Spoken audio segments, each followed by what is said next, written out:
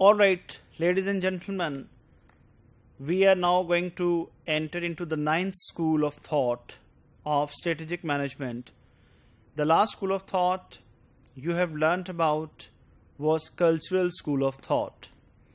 If you remember that in our discussion of strategic management, there are three main actors: the organization, the environment, and the leadership. And if you remember discussion in earlier schools, that aim of strategic management is to create a fit between the organization and its environment. And the element or the actor which actually ensures the fit between the organization and its environment is known as the leadership. We'll be talking about more in detail about the relationship between the organization, its environment, and the role of leadership. Let's now talk about this environmental school of thought. As in different schools of thought, you remember that there were different central points. Our main issue is to understand that how organizations formulate strategies or how strategies are formed in the organizations. Environment, you all understand that this includes in principle everything which is around an organization. And in the previous discussions, we have discussed environment as a factor, and it was never out of our discussion, but it was also never as central to our discussion as it is going to be in this particular school. This particular school is known as Environmental School of Strategic Management or Strategy, because in this school environment is considered as an actor and organization is something acted upon by the environment. You all are well familiar with this debate that whether in this world we have the free will or we have the will to choose our choices or make our choices, or we are forced or bound by our environment to do something. Actually, the both point of views will be taking in this particular school of thought. This particular school of thought centrally believes that environment plays the central role in the making of strategy or in the determination of the choices an organization takes or makes during the course of its operations in the marketplace or in its life. We'll be talking about different aspects. Let's move to the main point, that organization, leadership, and its environment. Here I would like to make one thing very clear to all of you, that earlier also it has been referred that environment of any organization, which includes different actors, factors, and so many forces, now it is taken as collectively as an actor to the organization. Remember that environment is always dynamic. Compared to the dynamism of the environment, it is argued that organizations are less dynamic or they are more bureaucratic. Rather, they are less dynamic or they are more static.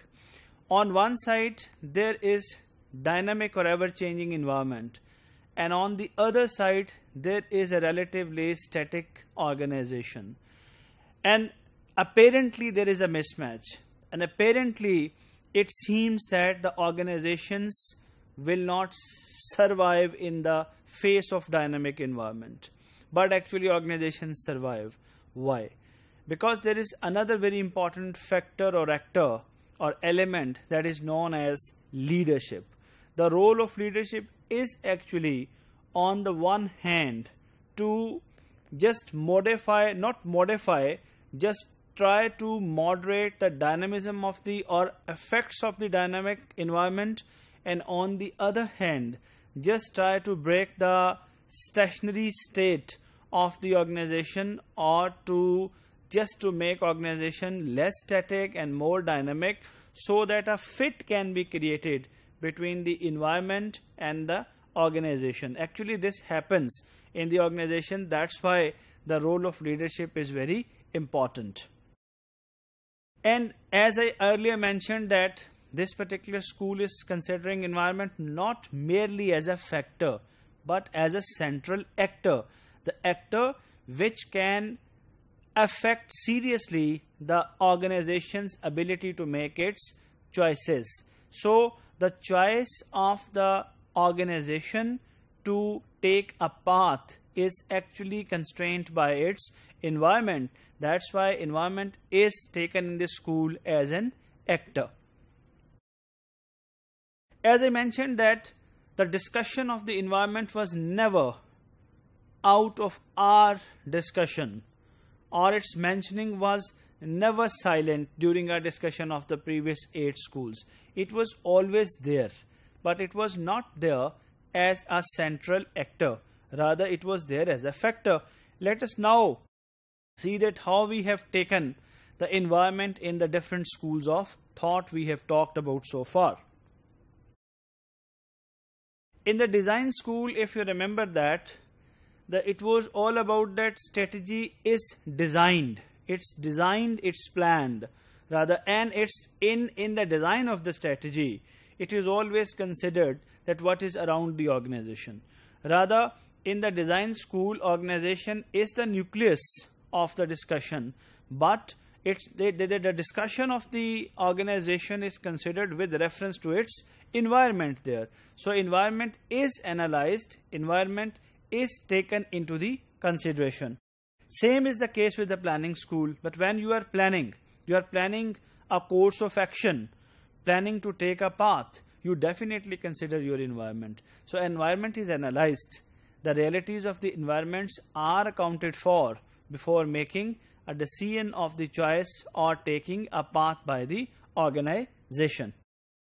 Same is the case with the positioning school, which was about that organization's strategy actually is to take a position in the marketplace. And if you remember that, in the positioning school, the environment was mainly economic environment, the competitive environment, which included the other firms, which included the buyers and suppliers. And if you remember that, we discussed about the 5 forces which actually create the environment in which an organization assumes a position, or it assumes a distinct image or position relative to the other organizations. Even in the entrepreneurial school, the environment was not absent. Though entrepreneurial school was centrally focused on the vision of an individual who creates the organization, but that individual, with the passage of time, modifies his vision. Why? Because of the changing environment. So environment was also there when we were talking about the entrepreneurial school. And in case of the cognitive school, if you remember that, though the strategy was taken as a mental process, but the mental process was to work in a context, and that context was made by the organizational environment. In the learning school, we actually took environmental discussion or discussion about the environment in little more detail, because learning school assumed this particular phenomena that organizations do not work with a fully planned strategies. Rather, they have to evolve and they have to develop their strategies en route. En route means that once they are on the path of working, they encounter the environment, and encounter of the environment, as environment is a changing dynamic, is a changing factor. So as environment changes, organizations learn and they change their strategies accordingly. So discussion of environment was also present in the learning school. In the power school, it was even present with a more consideration and with more significance. But if you remember that, organizations were supposed to be strong actors in the environment and to take active path in order to have more and more resources for the environment to create their position and to pursue their strategies. In the cultural school, it was also important because the culture of the organization initially sets in response to its environment. From the discussion of these schools and its relationship with the environmental school, one thing is very clear. In the design and planning school, the role of the strategist was of a planner and analyst. But in case of the environmental school, his role is as of a leader, the one who actively tries to create harmony between the organization and its environment. In this particular school, you will be learning a very important thing, that the environmental school is mainly influenced by two theories, contingency theory and population ecology theory. And I'll be throwing light on both of the theories in the due course in the coming parts of the lecture. Let us now conclude here this particular part, that, ladies and gentlemen, the environment is not only a factor or a passive thing in the strategy formation or formulation process. Rather, the environment is a very, very active actor which certainly influences the organization, and it certainly limits the choices an organization can make. And this is the essence of the environmental school. Hope things are clear.